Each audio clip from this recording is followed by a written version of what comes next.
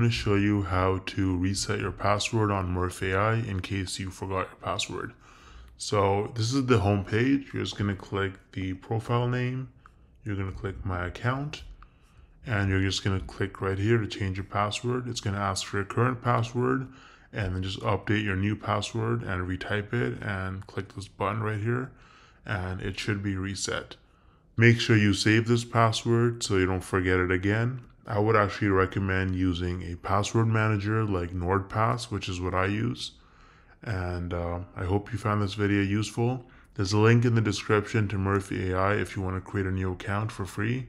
And I'll see you in the next video.